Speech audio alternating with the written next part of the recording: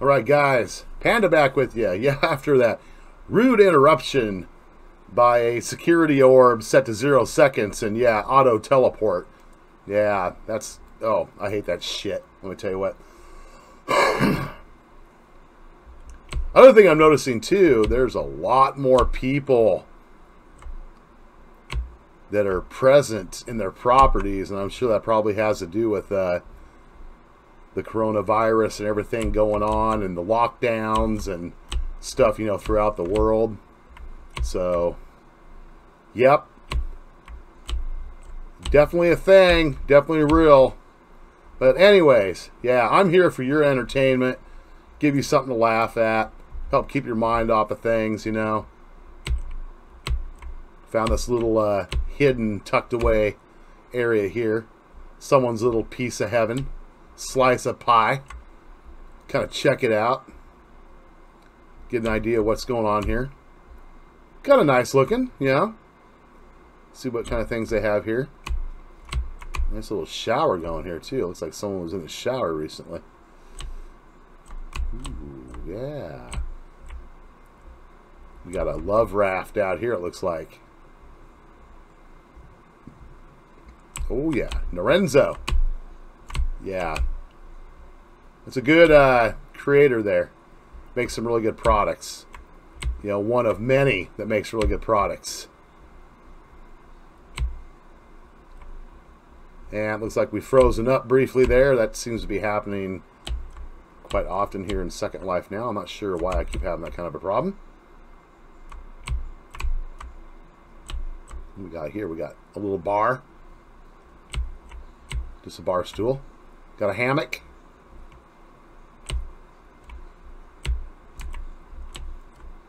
Nice. Let's go up here and check out the living quarters. I'm a goat. I can't make that much of a mess, right? I don't think so. Hanging. Yeah, look at that. Oh, the goat enters. Well, that's a different bed. I don't think I've seen a bed like that.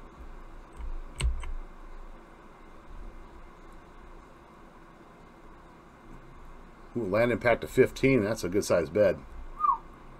I've got some beds that actually have land impact up to almost 30, but they are highly detailed.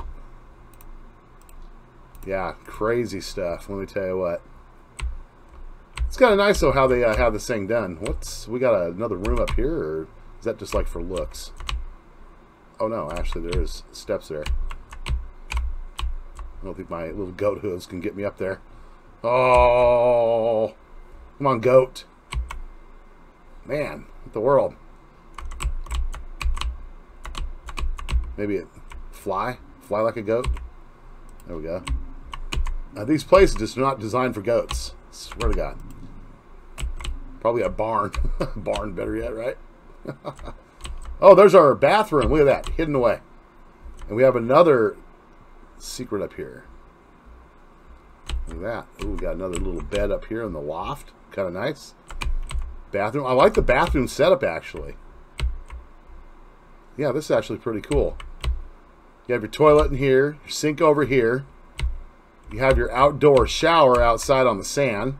So, I guess, you know, you can get up in the morning, come here and do your business. Right there. See that?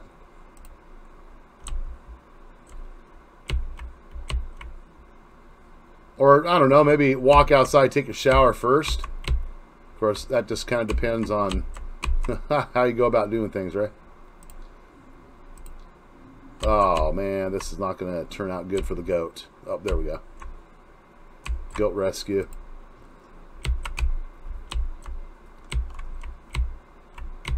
Yeah, just checking things out there. A lot of people sure have the, I definitely prefer the security orbs compared to those ungodly